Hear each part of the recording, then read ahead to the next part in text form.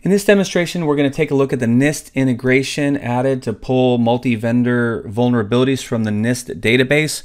The first step in terms of integrating with NIST is to go into your settings of your organization.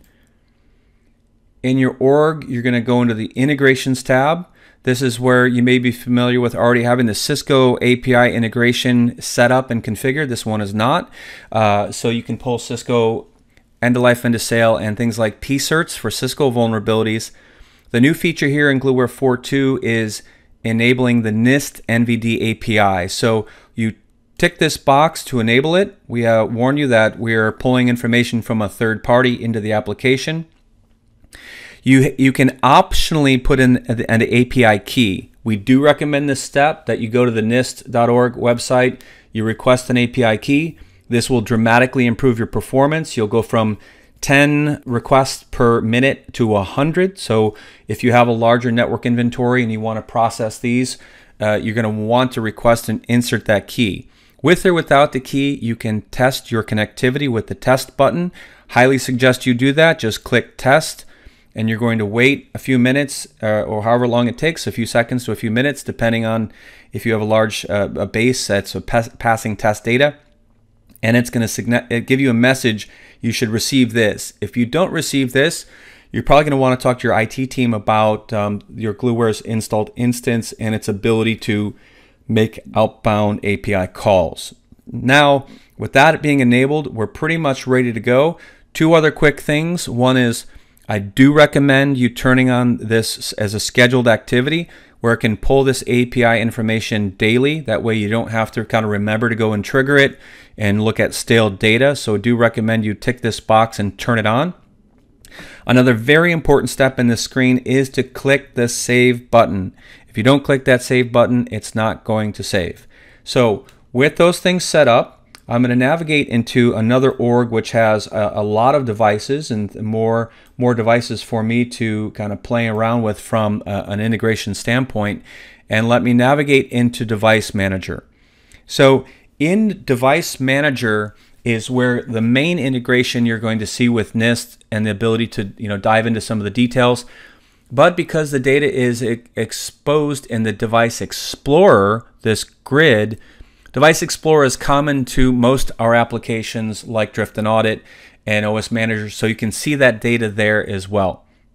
So with your devices here, you have two ways to actually trigger that API call. One is, as I mentioned, you should have it scheduled where it's going automatically. The second is you can select a group of devices, like I can shift and select or click on select or control A and select all, and I can click on the update support data, and so it's going to say for these devices I'm going to take these devices, create the format required, and then pass it off to Cisco and/or NIST to pull the required data. I hit confirm, and it's executing that collection leveraging the third-party API. And so one thing to say about that is, if you do have devices of if you have like a bunch of the same devices, Gluware is not going to execute individual requests for the devices of the same type. Gluware has a post process that's going to consolidate that list to minimize the API calls required or the data set required to make that call. So once you've had that integration and you've made that API call, the data is now available. As I scroll over to the right, these columns were already available from our integration with Cisco, where you're going to see critical, high, and mediums. The way, if you don't see that data in your grid, you go into the cog here and scroll down, and you will see critical, high, and mediums. Critical, high, and medium, you want to make sure those are turned on so you see them in your view. Now let's take a look at some examples of this NIST data. So let me, again, probably a little helpful to see the columns that are here. So let me navigate into this device here. So this is an Arista device that I'm seeing some counts. And so when you have non-zero numbers, like if you have 0 advisories, you're not going to see this view. If you have non-zeros, you're going to see this new view show up called Advisory Summary. You click on that view, and then you're going to see the data pulled in from NIST around your critical, high, and medium vulnerabilities. And then you can either use this float over and navigate the view in that respect, or you can double click in, same way if you've used our Cisco PCERT integration, you double click in, you see the advisory information and any details about it.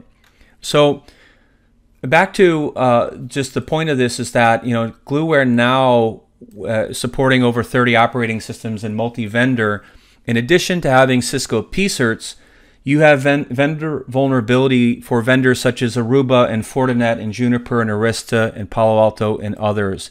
So let's just go down the list here. Let's take a look at this Aruba device. Again, the Aruba device has vulnerabilities as well. I click in and I see these vulnerabilities across critical, high, and medium.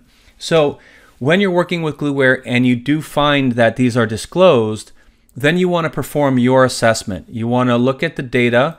Hopefully there's enough data that's visible here. You can always click into this and navigate directly to NIST, but you could understand if the way you're using this device in your network is exposed to this vulnerability or not. So there's a bit of an assessment that happens. Then you may want to search your configurations or audit your configurations to see if you're exposed. And then if you are exposed and there needs to be a workaround or some implementation, you may move on to use our app to automate the operating system upgrade, or move on to config modeling, where you are automating and pushing a config change as a workaround. So I can close these views out, but again, continuing this kind of multi-vendor assessment as I scroll down here. Let's take a look at, you know, here's Cisco, which we've seen in the past. Take a look down in terms of, okay, so here's Juniper. So I can click into the Juniper, just showing that we're pulling in this multi-vendor data now that you can assess the vulnerabilities disclosed through NIST. And as again, NIST calls these CVEs, and then you have the CVE data that you can cross-reference with the NIST site or refer to for your internal tracking or purposes. And I just want to highlight that this is available to you now. And the same integration is available to you as you navigate into Dashboard or you navigate into Data Explorer. This data is available to you to visualize and also generate reports. So this concludes a quick demonstration of the new NIST integration for multi-vendor vulnerability tracking.